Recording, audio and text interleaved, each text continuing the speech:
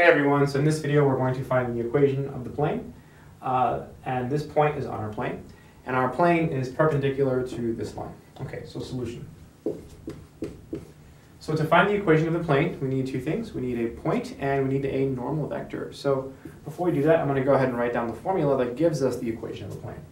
The formula is a times x minus x1 plus b times y minus y1 plus c times z minus z1. And all of that is equal to 0.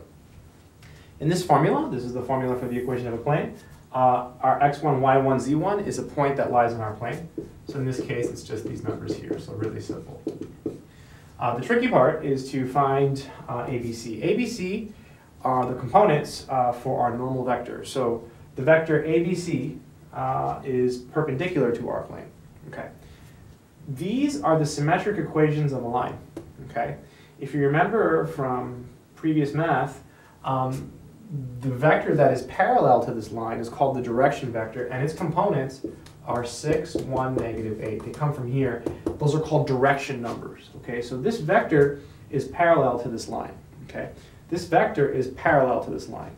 Our plane is perpendicular to this line. Therefore, our plane is perpendicular to this vector, so this is the normal vector. Again, this vector is parallel to this line. It's called the direction vector. Our plane is perpendicular to this line, therefore our plane is perpendicular to this vector because the vector is parallel to the line. So that's our ABC, right? That's our ABC. So a little bit harder, a little bit more thinking there. Let's plug everything in. So A is 6, x minus 8, plus, and then B is 1. That's y minus 3. And then C is negative 8, right? Looking here, ABC, almost messed up. Really easy to mess up on these. Be really careful when you're doing these problems.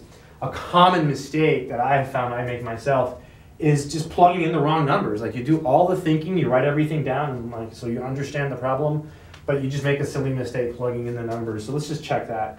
So ABC, that's our vector that's normal to our plane. It's perpendicular to our plane. So ABC, there it is. And here's our point, 8, 3, 3. Beautiful stuff. Okay, that's it. I mean, you could distribute and collect like terms. I guess I will. 6x.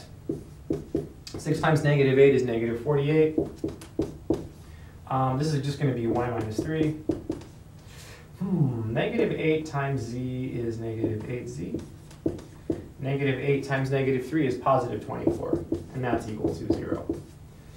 All right, so now we just collect like terms. So let's go ahead and do that. So let's see, so 6x plus y minus 8z. That takes care of the 6x, the y, and the 8z.